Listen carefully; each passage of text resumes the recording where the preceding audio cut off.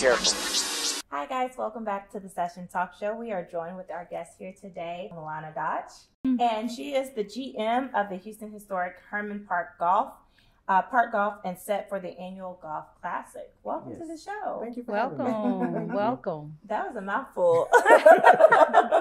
But it was good. Yeah, y'all forgive me. You know, I'm a new reader. Okay. So give us a little bit about your backstory. So I've been playing golf for about, let me add up, 32 years now. Oh, wow. How old are you? 43. Oh, girl, you look good. You came out playing golf. No. Right. When's your birthday? But in July, so July? I just turned 33. What sign 43. is that? Cancer. Cancer. Okay. Oh. Happy belated birthday. July Thank what? you. 13. Oh, girl, you just had a birthday. Yes. What you do for your birthday? Oh, I've been celebrating all month. Oh, really? The Why whole not? month. So what we doing that's this great. weekend? Yeah, so we gotta wrap it up I'm this outside weekend. now. Wrapping it up this weekend. Are we invited? Oh, yeah, definitely. Okay. Y'all heard that, right? I know.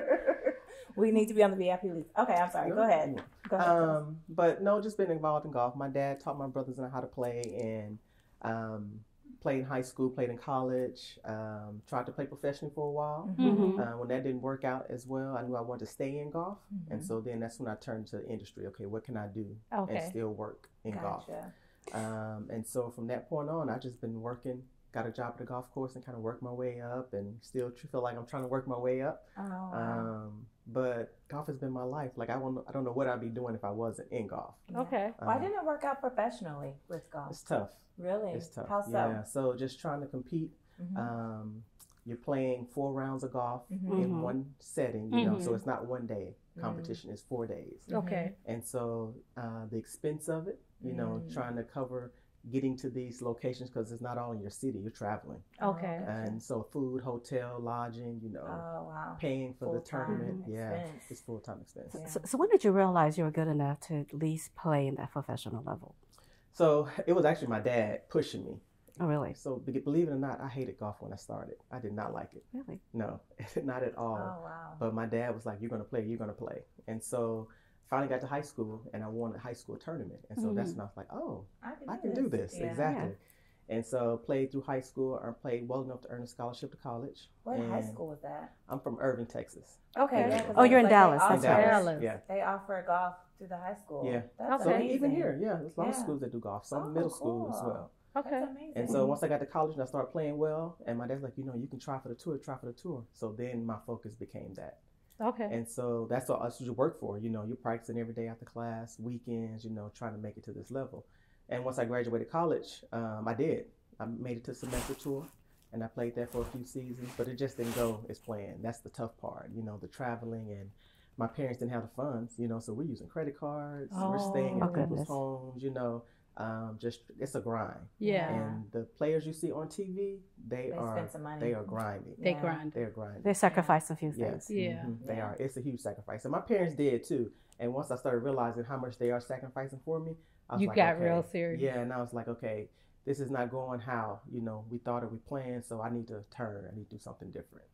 And so, then, of course, we know golfing is predominantly a white sport. Of course, Yeah. I did. You said it. I did. Oh, it is. Yeah. Male too, right? So, Yeah. as a Black female, African American female, what's some of the challenges that you face?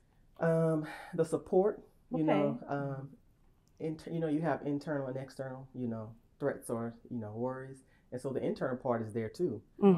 Just believing yourself, that confidence, I can do this, being able to play and compete. And you go to a tournament, you're the only Black person there. Yeah. You know, you don't have a lot of friends that play golf. You know, so there's a lot that goes into that. Okay. Emotionally, mentally. That's almost everything in America, though, right? Yeah, but it's different with basketball, football, track. Yeah. You know, you have. But golf is a little But I'm different. just saying, even corporate America, like, you know, or acting, or Predominantly. everywhere. You know? And once I kind of got past that, okay, I belong. You know, I can do this. I can play. You know, believe in yourself. Then you got to try to convince people to believe in you. Yeah. You know, and then you have to perform to get them to give you those funds. And so it's just it's a battle. Yeah. It's like a lot of stress. So what inspires you to keep going when you face so much challenges? Part of it is I don't want to fail. Okay. You know, so I'm going to keep pushing. And then at some point, you know, you realize, okay, this is what I'm going to do. And so now I need to get everything out of it I can, and then kind of give back to bring in more people. And so when going towards into the golf industry, once I got my PGA membership, there was only one other black lady that had membership. So I immediately called her, you know, and I bugged her. I called her. You know, we're good now. She's one of my mentors.